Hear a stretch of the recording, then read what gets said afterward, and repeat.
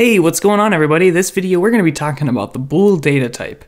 Bool is short for Boolean, which really is just true or false. Now before we go into the details of what this is, I want you to check out our sponsor, Embarcadero C++ Builder Community Edition. The Community Edition of C++ Builder is a completely free IDE that's going to give you all the tools you need to develop in C++. On top of this, it has really good UI development tools, so you can drag and drop components. You can get pixel perfect designs that are responsive for different device sizes, and you can ultimately deploy to 4 different platforms: iOS, Android, Mac, and Windows. So it's a pretty beast application. Check it out. I'll leave a link for you guys in the description. So the way we create a bool is very simple. Then you can make a statement essentially,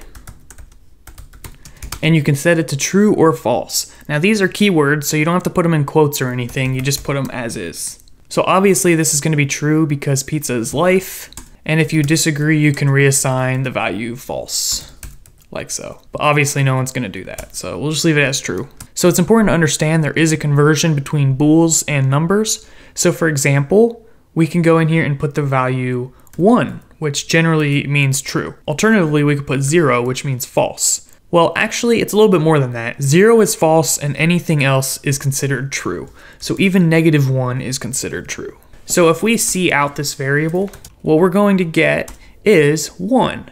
So that's a little bit confusing. We assign the value -1 and it outputs the value 1. Well, that's because -1 is considered true and true is represented by 1. So no matter what we put in here, it's always going to output 1 as long as we don't put the value 0. So if we go in here and put the value 0, you'll see that output 0. Cool beans. So what exactly is the purpose of a Boolean variable? Well, you can often use it as a flag. So for example, what do I mean by flag? I mean something that indicates something. So usually you can do this for something like a search. So you could have bool found equals 0, and then you could have some kind of search algorithm. And basically inside here, if found, they'll set found to 1 or true. I generally like to use the keywords, so I like to do false and true. So basically you can use it as a flag to indicate if something happened throughout an algorithm. Booleans will also come up a lot more once we start talking about logic with if statements. That's going to be fun because basically everything can evaluate to true or false inside of an if statement expression. So just to show you guys that real simple, it might look something like this. So in this scenario, this is always going to run, but later on we're going to deal with code where there's some kind of condition in here and it only executes sometimes. So that's going to be fun. Look forward to that. We'll be talking about that really soon. But for now, we're just going to worry about the bool data type. So that's pretty much all with the Boolean data type. There is one thing I can think of that might be more useful to you, and that is how do we actually get it to output true or false rather than just 1 or 0. So here we are outputting found, and you can see it outputs as 0. But let's say I want this to say false. Well, we can do that with what's known as a manipulator. No, I'm not talking about your X, I'm talking about this thing here. This N to L is an example of a manipulator. This is just one of many manipulators. Another one allows us to change this from saying 0 to false. So as a reminder, these are part of the standard namespace, so you have the option of putting a using namespace std up here, and then you wouldn't have to prefix anything inside of the standard namespace.